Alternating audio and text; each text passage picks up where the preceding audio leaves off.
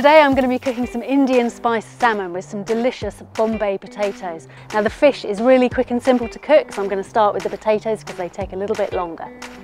So I've got some oil and some mustard seeds in my frying pan. As soon as the mustard seed starts to crackle, I'm going to chuck in some butter and a spoon of turmeric. As the butter melts, it will start to foam, and I'm going to chuck in some red onion and the garlic.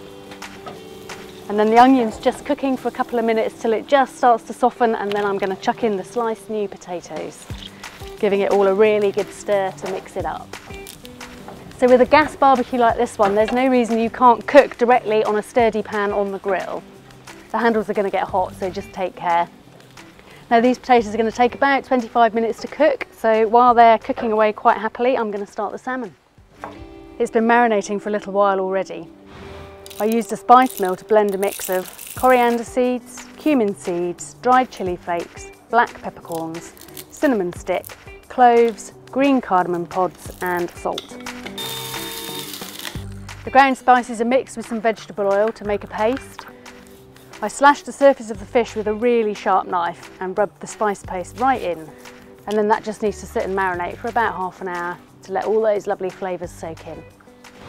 I've put the whole fillet onto the grill in a fish cage because that's going to make turning it over much easier. It's going to take about 6 minutes to cook each side. I'm going to shut the lid because that creates a more even oven-like heat. One of the fabulous things about gas barbecues is if you're cooking something a bit smelly like fish or something very spicy, it doesn't stink out your kitchen. In fact, it's something I often do in the winter, just nip outside, fire it up, it's hot in seconds, cook something quick and then go back in the warm to eat it. That looks just about ready to eat now. I've already made a simple dressing with plain yoghurt, finely chopped mint leaves, crushed garlic, lemon juice and some seasoning.